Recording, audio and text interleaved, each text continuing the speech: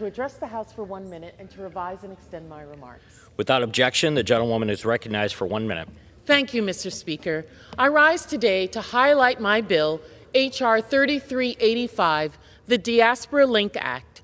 This critical piece of legislation would request review of the feasibility of an undersea fiber optic telecommunications cable established between the United States and Africa, linked in the Virgin Islands of the United States.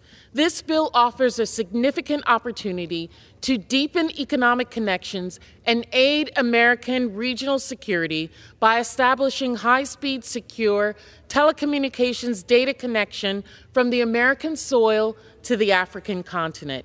The U.S. territory of the Virgin Islands, which is strategically positioned in transit zones to fight transnational crime and protect U.S. national and regional security, will prove to be a mutually advantageous location.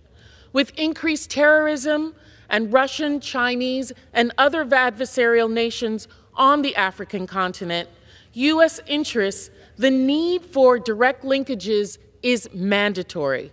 The United States undersea cable linked in the Virgin Islands, which is already a hub, is within our national strategic time has interests. expired. I yield back. Gentlewoman yields back.